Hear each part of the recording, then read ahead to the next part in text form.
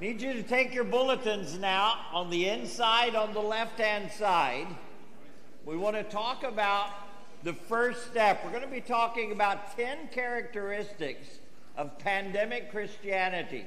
We call it that because here is something that began around the year 33 AD, and within 30 years, it had made such a spread, such an impact, and went everywhere. When you look at the time covered in the first 300 years, literally Christianity had gone to the known world and literally just kind of taken over, gone everywhere. Now, what are some of the things that would make it work like that? Well, we begin in Acts chapter 1, and we see the following. We see that it was powered by God, but it was spread through people.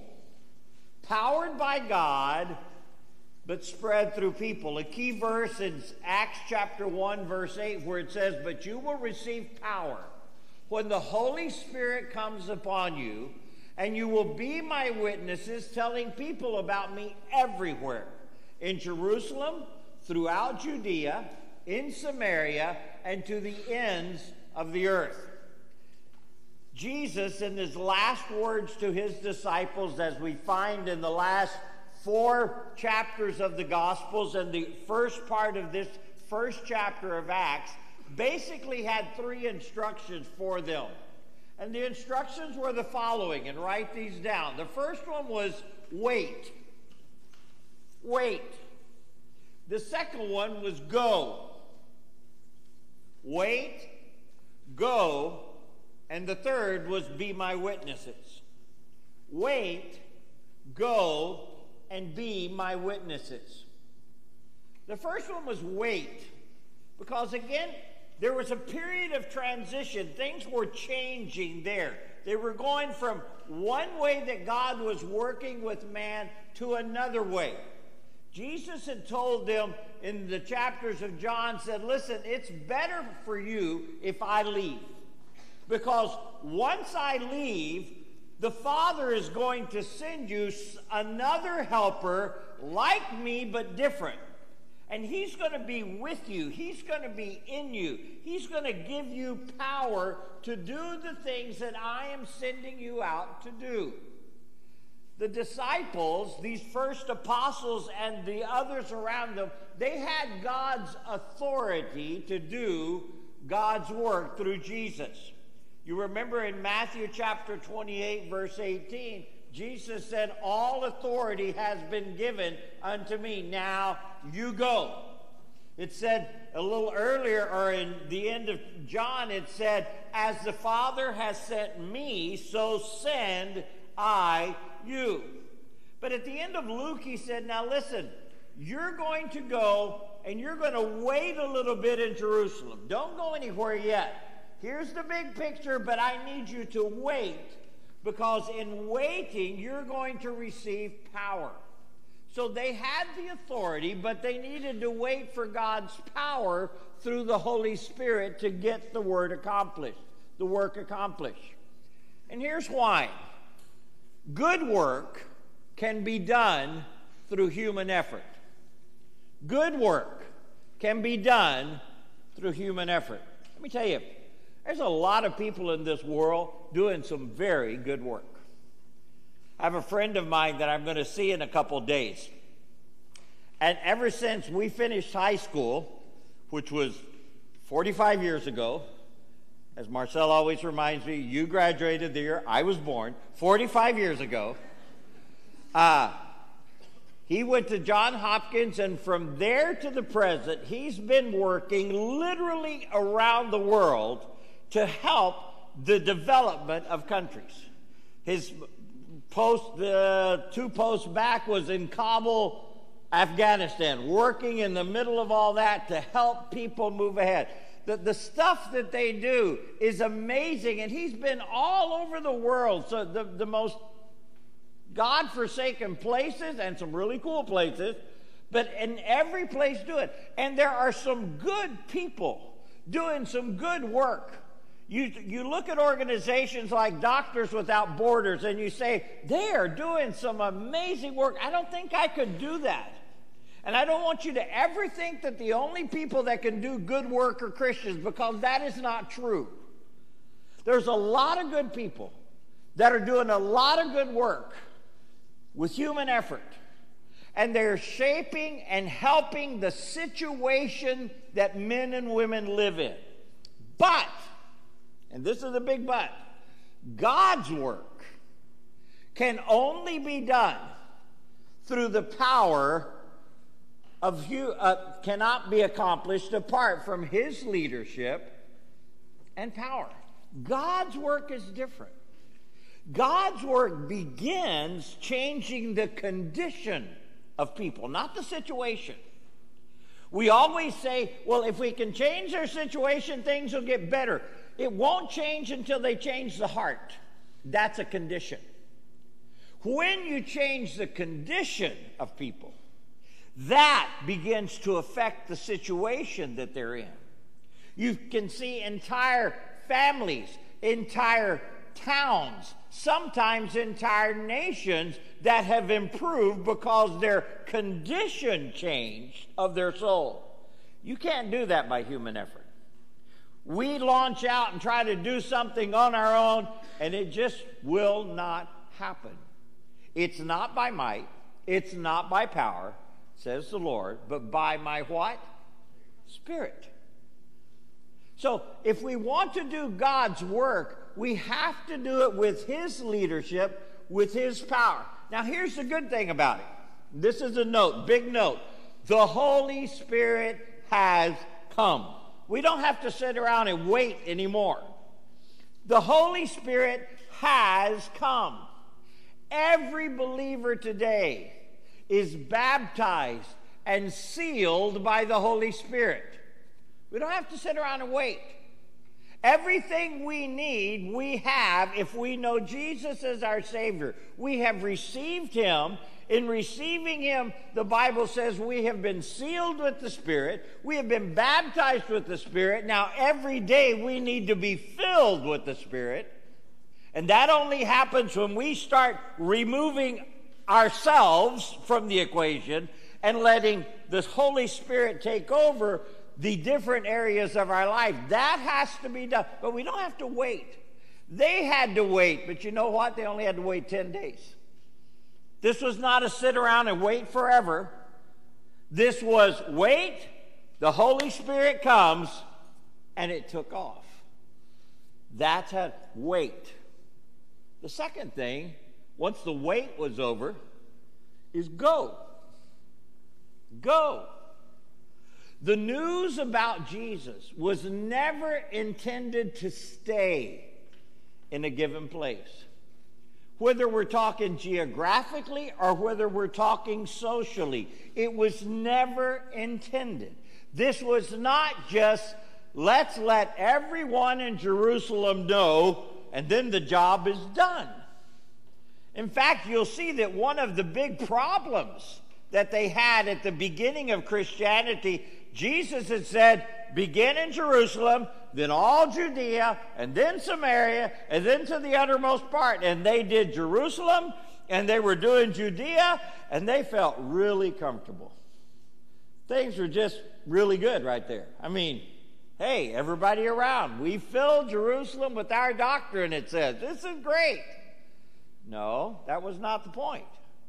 The point was to start here, but from here to go everywhere.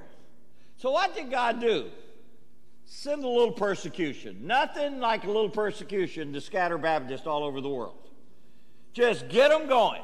Just make it uncomfortable where they are, and all of a sudden, oh yeah, that's what I'm supposed to be doing. And they take off. Listen, everyone around us needs Jesus.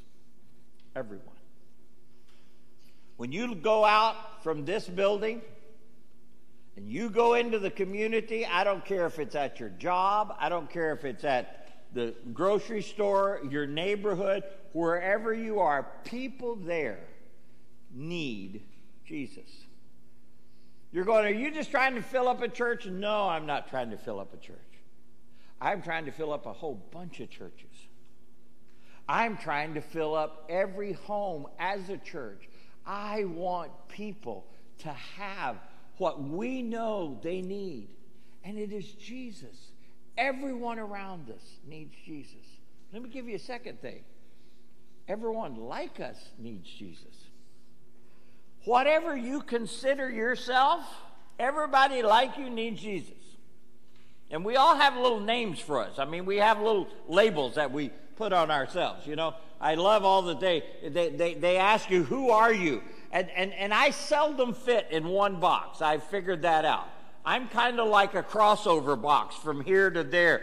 It's kind of confusing. The only one that I'm sure of is white. That's the only one I know for sure. All the others get kind of complicated for me. But let me tell you something.